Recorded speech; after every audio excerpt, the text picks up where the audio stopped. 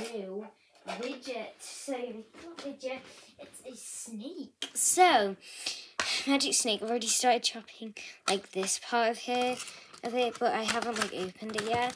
I got the red colour because I thought like red's my favourite colour, so I'm going to have to get red.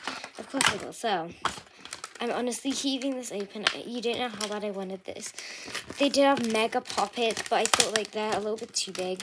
Mega stress balls, my mum said like the ones that you've originally had broke, so these will break and I'll put an even bigger mess. So I was like, okay. I honestly can't even open this when it gets. Oh, come on. I can't do this. Okay. Oh my gosh, what have I done? Okay, finally, we got it. Okay, it looks a little bit like puzzle ball. Those puzzle balls and big poppets and stuff, they were pretty cool. Okay, a lot of rubbish on the floor.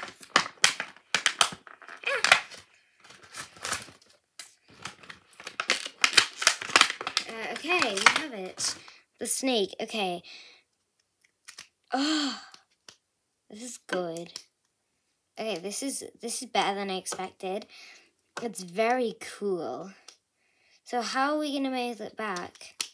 Okay, like that, and then it'll just like, oh my gosh, this is so good.